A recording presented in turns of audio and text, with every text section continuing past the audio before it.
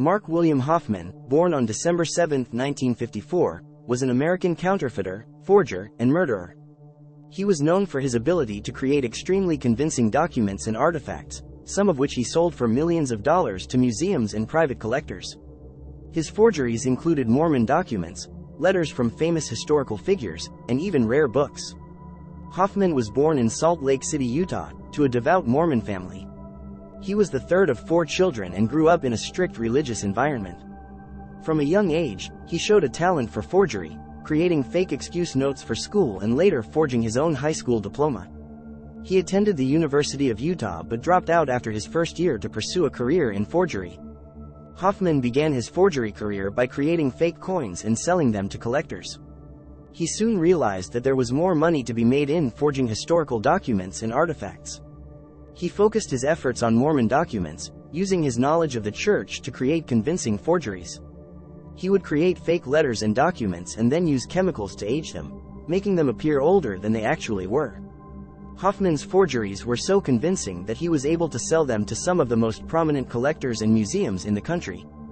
His most famous forgery was the Salamander Letter, which he sold to the Church of Jesus Christ of Latter-day Saints, LDS Church, for $40,000. The letter was purportedly written by Martin Harris, a key figure in the founding of the LDS Church, and contained references to a mythical creature known as a salamander.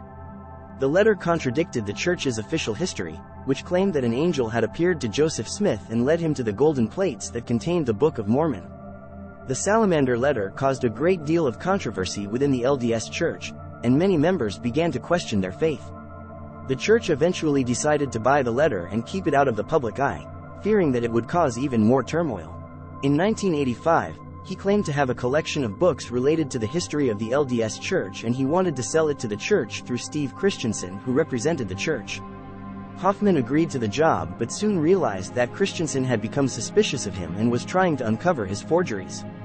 In an attempt to protect himself, Hofmann created a bomb and placed it in Christensen's office, killing him instantly.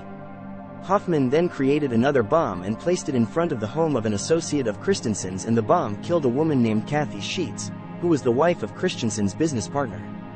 The bomb was meant to distract investigators and make it seem like Christensen's murder was part of a larger conspiracy.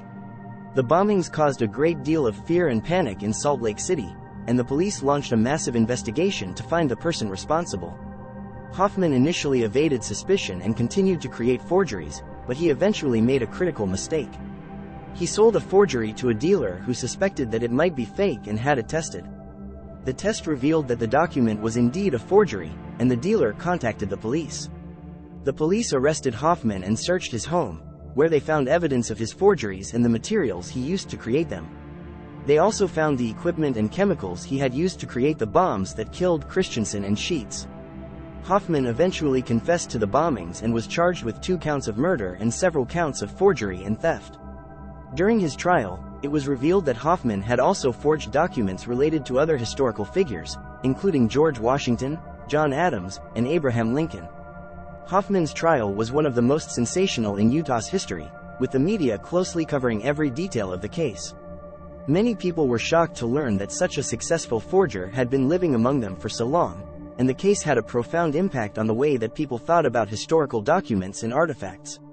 It also brought to light the dangers of obsession and the lengths that some people will go to in order to achieve their goals.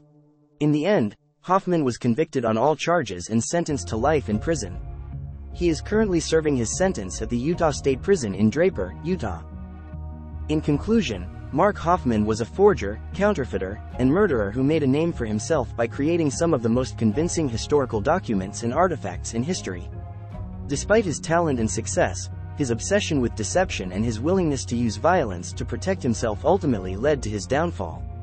His story serves as a cautionary tale about the dangers of obsession and the importance of authenticity in historical research. If you love this video, give it the thumbs up, don't forget to like, share and subscribe. Until we see you again, have a good day.